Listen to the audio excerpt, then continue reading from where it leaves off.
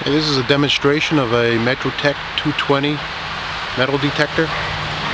This is used mostly by the underground utility industry, such as gas companies, to find underground valve boxes and such.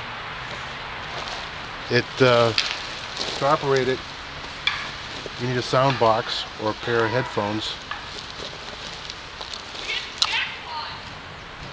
and the unit's operated when you plug the headphones or the sound box in. When you first plug it in, with the switch off, it indicates battery strength.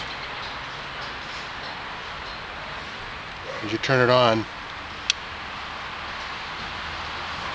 you can set the sensitivity on it.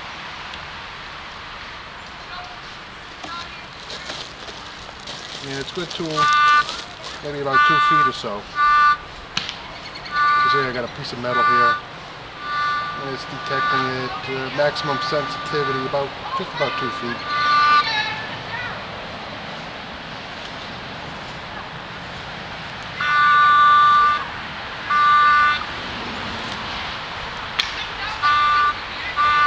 Very rugged piece of equipment.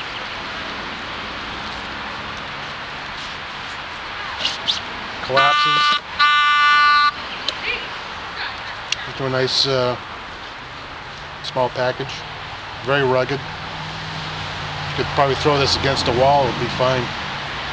Pick it right up. That unit again.